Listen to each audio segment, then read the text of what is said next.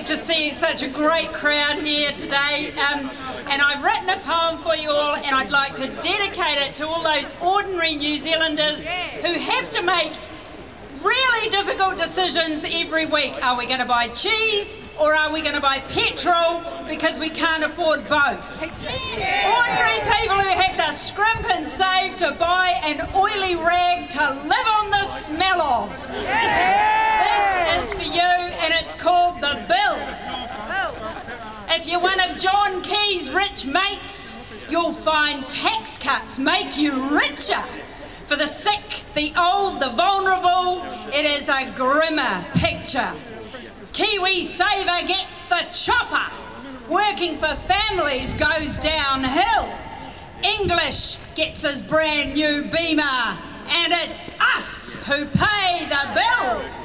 If you've got a nice big dairy farm, then you'll be on Easy Street. 155,000 unemployed find they have less to eat. You're all bludgers, Bennett bellows. There's work where there's a will.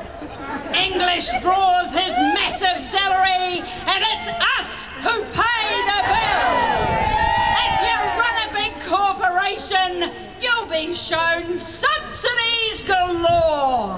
But not-for-profit organisations, they are just shown the door.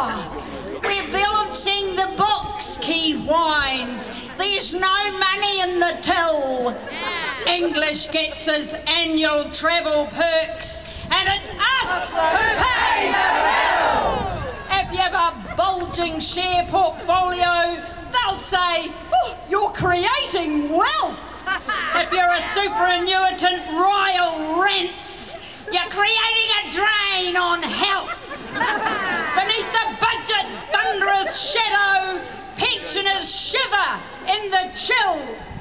English has a fat pension all his life, and it's us who pay the bill.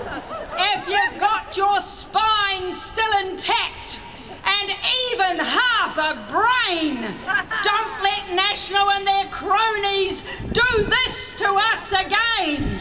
Yes, we have a vote. We have it still. Come election day, November, make